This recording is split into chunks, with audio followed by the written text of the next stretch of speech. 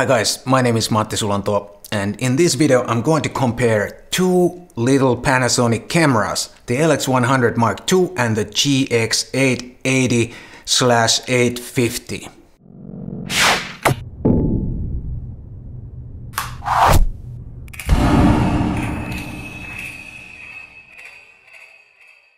Please also consider subscribing to my channel and tap the bell icon down there so you'll get notified whenever I post a new video. And then another thing, I'm a Lumix ambassador and sometimes I review cameras that are not mine, they are on loan from Panasonic, but still I'm the one who decides what I publish in this channel and I'm not getting paid for making these videos. I make these videos so I can share my experiences with you guys. These two cameras are probably not the most obvious two cameras to put head to head.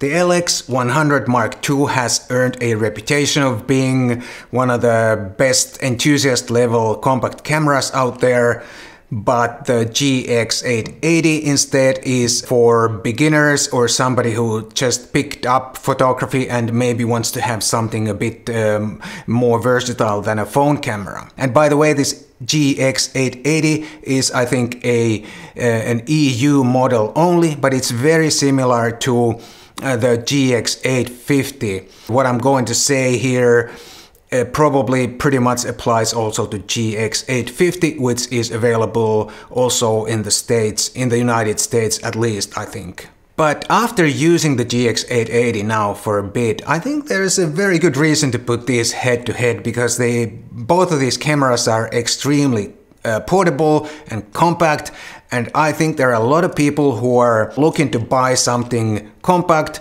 that they can always carry with them, a camera that's always with them every time, everywhere, and I think both of these cameras could be that camera. So let's compare these cameras a bit feature by feature and see what comes out. Let's start with the size. Both cameras are pretty compact and portable. But just comparing the size and the weight, the GX880 is the smaller of the two. Of course, the final size of the GX depends on the lens that's mounted on it, but I'm comparing the size here as it is with the kit lens that comes with the camera, the 12 to 32 millimeter zoom lens. Both cameras fits in a large pocket, not in a jeans pocket, but a coat pocket or something. And both are really nice to carry around all the time. Even if the LX100 is a bit bigger, it's still very nice and compact to carry around almost everywhere, anytime. But I'm gonna give the GX 1 point for being a little bit smaller with the kit lens. The next up is the ergonomics. And here the winner just has to be the LX100 Mark II because of its really nice and even beautiful retro type controls that lets you see the settings even without turning on the camera. I might be biased, but I really think this and also the Mark I model are the best handling cameras in their class compared to any camera. And this camera also has a viewfinder, which is really handy if you're shooting in bright daylight outside.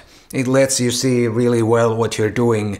Sometimes the rear screen can be a little bit hard to see. But also the GX880 is not as bad as it looks at first glance. First of all, it has a tilting screen and even a selfie mode. So if you're a selfie person, this is your choice because with the LX you can't really see what you're doing.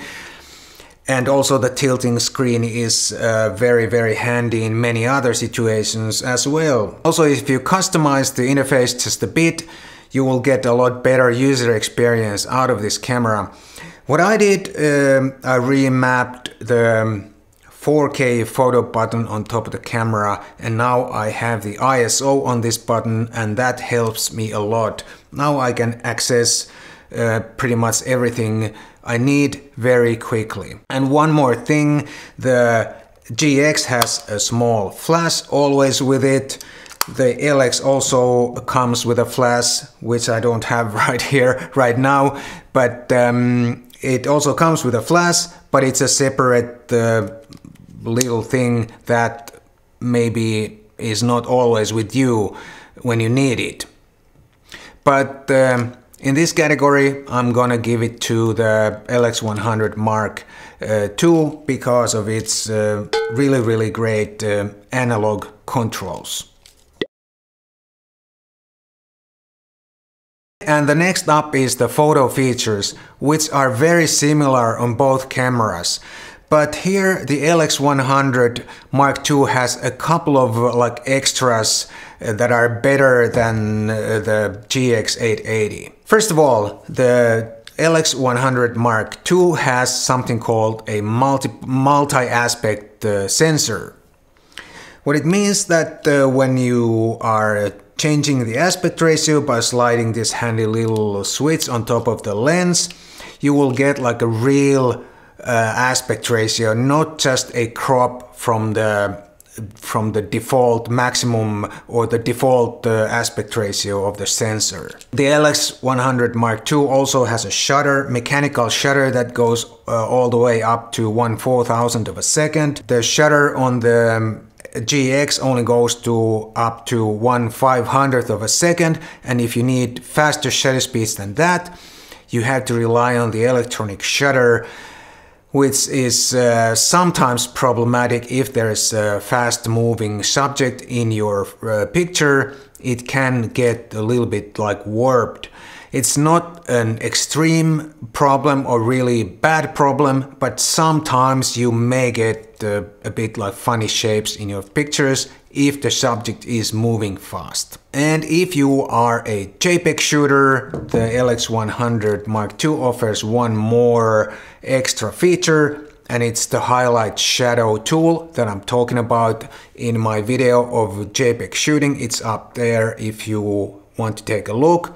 The highlight shadow tool lets you customize your JPEG output, and it can make a difference. So in this category I have to give a point to the LX100 Mark II because it has a little bit like more versatile and better photo features than the GX880. But this GX880 is not a bad camera. I've had really good results on this camera and I like using this camera too. But the facts are facts, and this is the better camera in this category. And the next up is the video features, which again are pretty similar on both cameras. Both can shoot 4K up to 30p. However, on the LX100 Mark II, you can use full manual controls, manual exposure controls also in video. As with the GX880, it's fully automatic all the time. You have the exposure compensation, so you have some control over the brightness of the image, but you can't control the shutter speed or aperture. But to be able to take full advantage of the manual controls on the LX100, you pretty much need an adjustable ND filter on your lens to be able to get the right shutter speed and to avoid that jerky movement that you get if the shutter speed is too high. Both cameras make really nice looking video footage, so in that sense they are pretty much equal. But I have to give a point here also to the LX100 Mark II because it allows you a full manual control also in video. And the next one is the image quality, very important. The GX880 uses the already old 16 megapixel sensor that can be found inside many Micro Four Thirds cameras. The LX100 Mark II instead uses the newer 20 megapixel sensor that also can be found in some of the newer Micro Four Thirds cameras.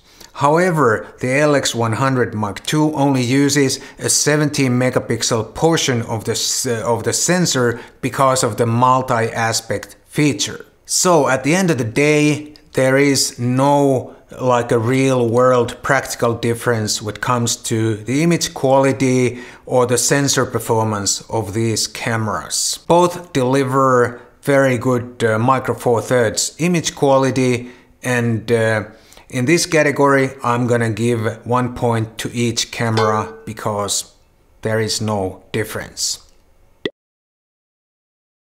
And then the lens or the lenses. Very big part of the image quality and very important part of any camera. The LX100 Mark II has a fixed lens and there is nothing you can do about it. The lens is very versatile, 24 to 75 equivalent angle of view with the fastest aperture from f1.7 to f2.8 depending on the focal length. It's a pretty good lens, but if you want something wider or something longer, there's nothing you can do about it. You're stuck with this lens with this camera. The GX880 instead is a system camera with interchangeable lenses. You can mount any lens on this camera. Even my favorite, like a Panasonic Leica 15mm f1.7. And one thing I want to point out here is that if you are using a lens with aperturing, you get one extra control dial on your camera, which can be really helpful in some situations. But there's also another thing I want to point out. Both these cameras rely only on optical image stabilizer. And if you mount a non-stabilized lens on the GX, like this lens, the 15mm f1.7, you will lose the image stabilizer altogether, which may not be a big downside if you're shooting in bright daylight, but in low light situations an image stabilizer is a big upside or a good feature to have.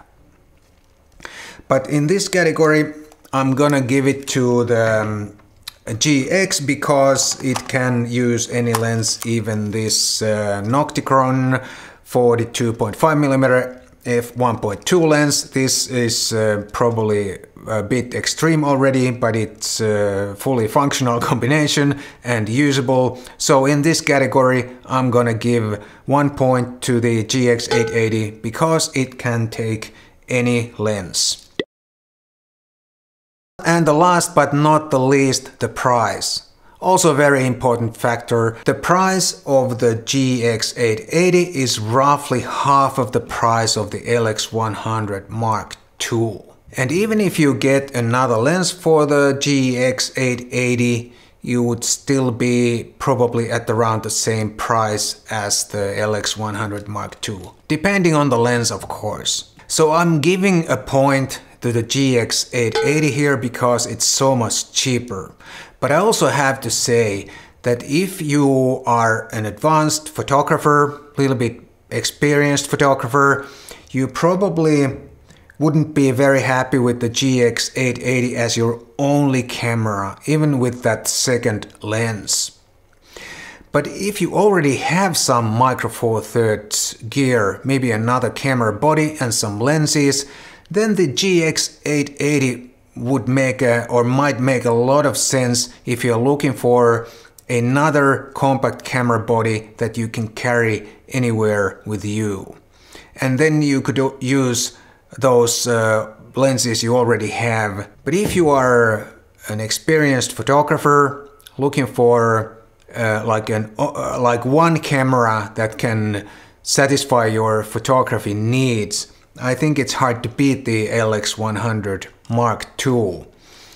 This camera is such a pleasure to use because of the great analog controls, and the only downside is that you can't change the lens. But if you're happy with the 24 to 75 equivalent angle of view, then this would be a great camera for any advanced or experienced photographer. And the final score is here. As you can see, it's pretty even. Both cameras are great, but maybe for different users. I hope this was useful for you guys, and before you go, you may want to watch these two videos And thanks so much for watching. I'll see you next time.